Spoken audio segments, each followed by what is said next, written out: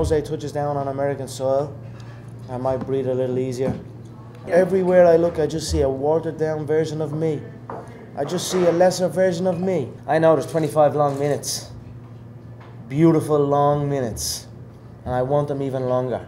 I don't even want a belt. So when I'm walking out to that octagon, I feel like sometimes I'm shackled. And I'm like freeing shackles off, I'm freeing the chains off of me as I make that walk. And when I get in there, I'm free. KO Jose and KO whoever holds that lightweight belt. And within the next 2 fights, I will be a 2-weight world champion once again, but this time inside the UFC.